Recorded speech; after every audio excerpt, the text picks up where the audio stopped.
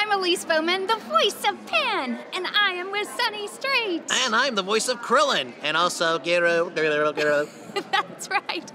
And we are here on Anime Adventures, and this is a show where I have conversations with other anime voice actors. And that's what we're going to do, so stay tuned.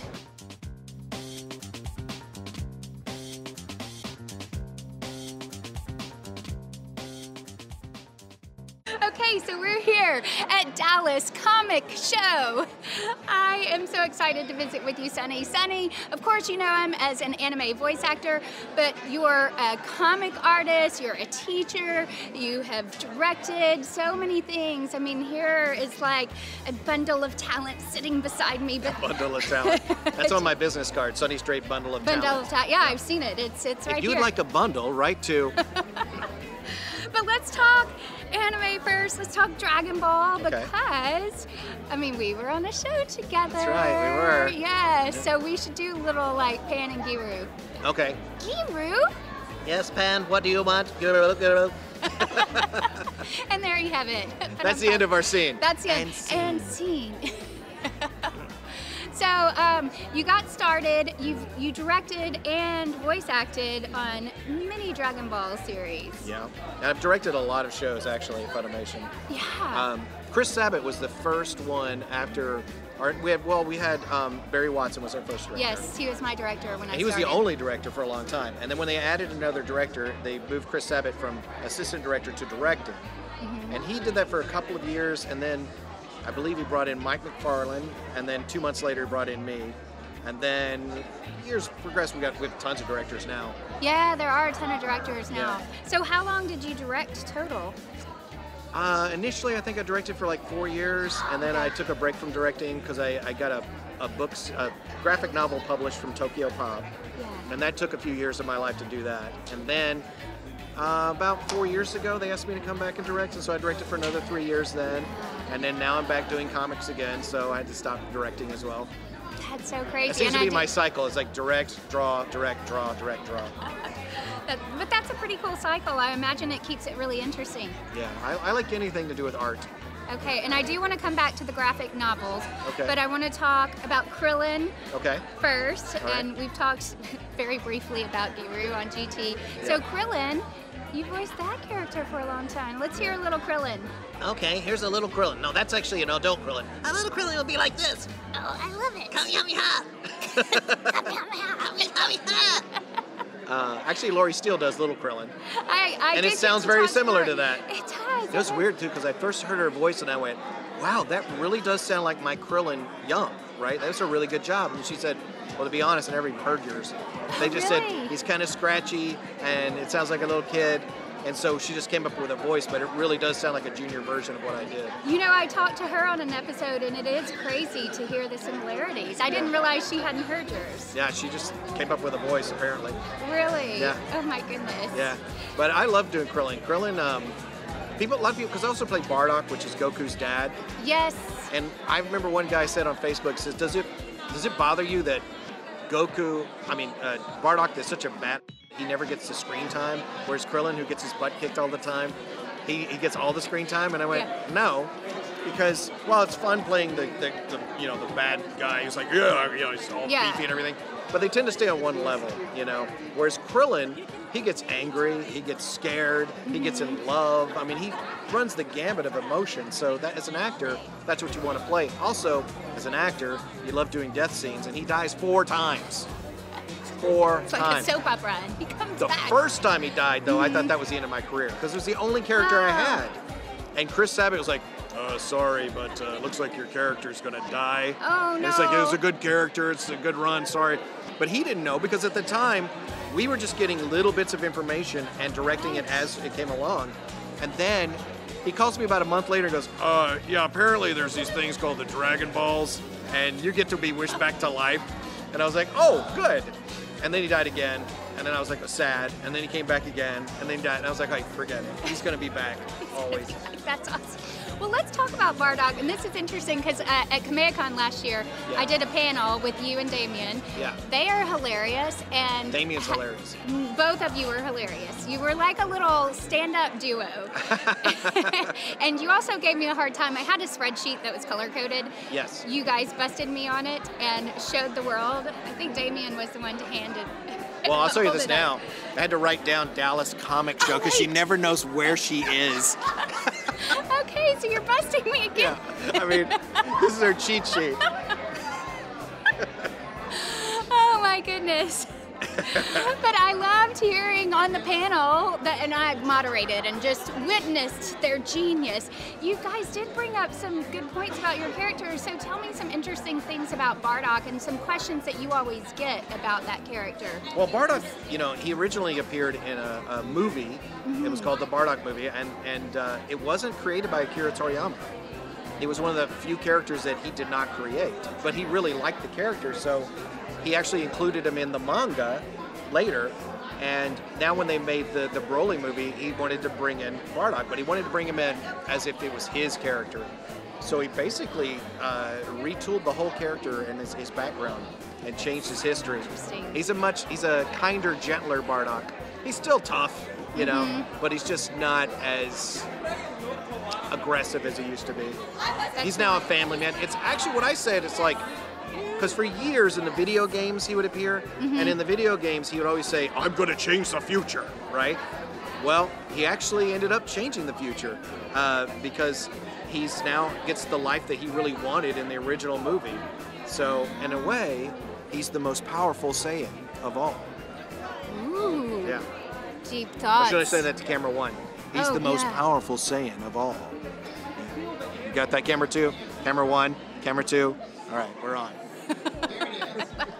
Like those deep thoughts by Sonny Strait. Yeah, I've one deep thought, and that's it. So I hope you were paying attention. Okay, no more deep thoughts. No, that's the rest of the time. The rest of it's all surface from here on. Okay. Yeah.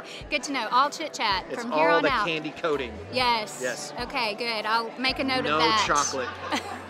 No nougat. Oh no, but we must. All right, we'll dig deeper. Okay. Well, let's talk about some other characters, and we're going to cut to your nice little poster at some point where you've got some of your awesome Well, let's see what's on the list here. We had Krillin first, and then we had Fullmetal Alchemist Maes Hughes. Yes. Fullmetal Alchemist Maes Hughes is responsible for me playing a lot of dads in anime. Oh, really? Because he's like the ultimate dad, and then from then on, if there was a dad, they would call me in to play it. And you got the dad. I've played so many dads, especially if the dad has glasses. Then it was really? like, Isn't that funny? yeah, it's always Sonny Strait for the, Because they say in voice acting, it's not like you're not typecast or anything, but it sounds like once you got a dad, that's all lies. You got, they're full of lies. We have so many people now in our stable of actors that I think that they just typecast everything now. That's it's funny. like, hey, that kind of looks like Sonny. I just played a guy last week. I can't announce it yet. Oh, okay. Maybe I can announce it tomorrow. Okay. But it was a show for Cliff, and Clifford had this cast me because it looks just like me. Seriously? I looked at the character and I said, I wonder why you cast me as this. This fat guy with glasses and a goatee. It's totally me. How dare you? I said, this looks so much like me, I'm insulted. That's so funny because I've heard that before. J. Michael Tatum, when I talked with him, he was like, "There's a character, and I feel like I got cast because I look like him." I look like him. Now so I did cast somebody that. in a Lupin movie years ago. It was Damien, actually. Oh, really? And I said, "This guy looks just like Damien. I'm gonna cast him in." And he goes, "Oh, that's a really great way to cast things, Sonny." He's like, "Cast him because it looks like him." And I was like, "Yeah, but if you have that physicality, you probably will sound the same." Yeah. That's interesting. Things that people don't know. See, there's another deep nugget. Yeah. So you lied. You did give other deep nuggets. It's all typecasting. All typecasting. Yeah. Okay, good to know. So if you think that you're an anime type, like, I'm saying this to both cameras because I want this to get through. Now, if you think you're an anime type of person, you should become a voice actor because you can get typecast. If you look like an anime character, get into the business. Okay, so if you've got big eyes, if you have really big eyes, if you have purple hair that sticks out to here, so it's a boon. Or if your hair changes colors. If your proportion size is 5 heads tall, that's generally a good anime cartoon size. Okay. Take notes. Of course, if you do look like that, it's going to be kind of freaky when you see you walking down the street, I'm going to have to say. But you'll have a job. But you'll be cast right away. Yeah. There is a job for you, big anime head person. Yeah. Okay, let's talk That about was Maes another Hughes. character. Let's see what we got. Yeah, who else do you have? Usopp from One Piece. Yes. Oh, that's a good one. Yes. Now, a lot of people, I get really mad at them because they say, Why? oh, Usopp sounds just like Krillin. And that is a lie. So let's Because hear Krillin talks like this, Okay. right? Uh-huh. But Usopp talks like this. So it's like Krillin with that hitch in his voice. Mm-hmm. And the hitch is so painful, I need to get more credit for that pain. Oh, you should. Yeah, really. And he screams every line. Oh, he does. I don't know why. It's like, even if he's just having a conversation, being, hey, so, anyway, let's go down this, it's like right there. Stop yelling, Usopp. Please, Usopp, stop yelling. Stop. Yeah. Just stop. Stop with the yelling. But he's one of my favorite players. Actually, he became my favorite character to play on one episode, and I thought he was just comic relief for the most part. But he gets really sad and angry because he gets all this money stolen from him, and it's the money that the whole crew had. And it's because he feels that he's weaker than everyone else, and he just starts crying. And as I was doing the scene, I had tears coming down my face, and I was like, I've never cried from anime before, and so he became my favorite character until this character. But we'll get to that one later. Until that character. Yeah. Is he on your board, or can we skip ahead? Yeah, I think. Let me see. Assassination Classroom. We can Yes, skip ahead. he's next. Oh, he's next. Yeah. Oh, good. Okay. So My favorite character of all time, Koro Sensei from really? Assassination Classroom. And so, what makes him your favorite character? First of all, he doesn't talk like this. You're he like rarely vocal screams. rest. He rarely Yes. screams. It's usually just my own voice, just a little bit more smarmy, like in this area. So it's very easy to do. But also, personality-wise, he's very similar to me. Really? How so? We learned something about Sonny Strait. He's a little over the top. He's Uh-huh. a little wacky. He's a teacher. Oh. When I got cast, I didn't even know I got the part. I just showed up for Funimation to work for Joel. And this is another thing about at Funimation they do all the time. They don't tell you you're cast and stuff until you show up. And I showed up and I said, oh yeah, I've heard of the show. What character am I playing? He goes, the lead. I went, I would have done some research had you told me this ahead of time. That would have been nice. Yeah. But instantly I related to the character, so it was like I didn't need the research. So now, did I hear somewhere that Kristen McGuire plays your student in this show, and she is your student? Because you know I've talked with her on Anime Adventures too. I don't know what her name is, but I make fun of it all the time. I say Heiny Ho, but I don't know. I don't know what it really is. So that's like life and anime kind of. I started teaching the week I started playing this character. Did you really? Yeah. And so instantly she was my student in real life in my first class, and I was teaching at the same time. And it was weird too because I would say things and as his character, and I would go, oh shoot, I just said that in my class last week. Deja vu. Yeah. That's crazy. Yeah, definitely life imitating art. Yeah, that's what I was gonna say. Plus I have tentacles. Oh, in here? No, in real life. Oh, in real life. Oh. That's what they were invisible and I was feeling. Yeah. So do we have more characters to cover before we talk about your I played Toonami TOM, the first Toonami TOM for Cartoon Network. Oh, that's right. That was the role. I had Krillin, but you know Krillin's a part-time job because he dies all the time. So I didn't take this seriously. I just thought it'd be fun to do. But then Cartoon Network really liked what I did with Krillin and asked me to audition for Toonami TOM. Oh, and then I got that part. And when I got that, I was like, oh, I've stumbled onto a career. And then it was like, it sort of took over my life. Wow. So it was a monumental role for me. So is that really how you started voice acting? Yeah. Was Krillin and then Toonami TOM? Krillin and Toonami TOM. Yeah. Really? So how did you get Krillin in the first place then? I just auditioned. They had a general audition, and actually a friend of mine was friends with Chris Sabat. She auditioned, but she didn't get a role, but she told me about it. She said, you need to audition for this. They're looking for character actors. And that's what I was known to in the theater scene in Dallas. Oh, okay. Okay, I'll just give it a shot.